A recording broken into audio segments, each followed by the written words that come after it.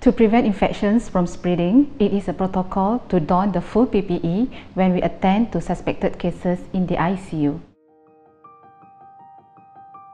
However, wearing the PPE for 6 to 8 hours can get uncomfortable. The places we are allowed to go while in PPE are limited as well.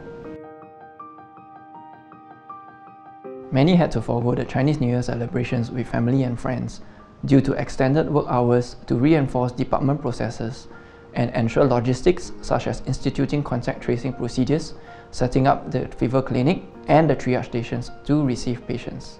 Working on the front line of healthcare, we have to be alert to protect ourselves in order to protect our family and our patients from potential exposure risk. And like everybody else, the whole situation made us worry about the safeties of our family. As healthcare workers, we risk being infected on the job, which puts our family at risk too. Sometimes we end work rather late because we needed to help out with one another in shifts that experience a higher volume of patients, as well as settle administrative duties before ending shifts. Many of us at Raffles sacrifice family time and put aside our routine duties to work as a team to manage the COVID-19 situation together. One instance was when we strive within a short time frame to ensure that the pneumonia ward in the hospital is ready to nurse and care for our patients who are in need.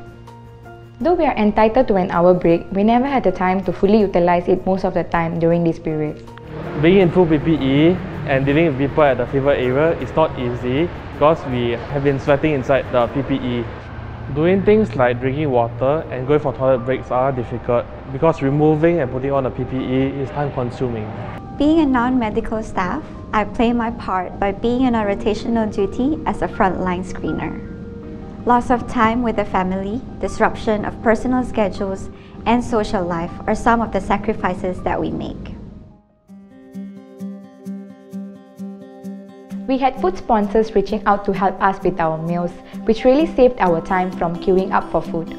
I also feel touched when the hawkers give me the priority, especially when I'm in uniform, as they know that time is precious for us. Recently, we also received some health supplements from a sponsor, which gives me the motivation to carry on. I'm thankful for the public that they actually provide us free food and free drinks to motivate us to work during times like this. I'm truly grateful to all patients, colleagues, and members of the public who appreciate our efforts. Each of us contribute our efforts in many ways, and it is encouraging when our efforts are being recognized. It is heartwarming to know that our efforts and sacrifices are appreciated. I appreciate the public for acknowledging our efforts and sacrifices in combating the virus. Though this may be a trying time, their unexpected kindness and understanding inspire us to shoulder on and do our best. We are just doing our jobs, but the acknowledgement makes it totally worth it. I'm sure we will totally get through this together. Together, we can overcome this trying time as a nation.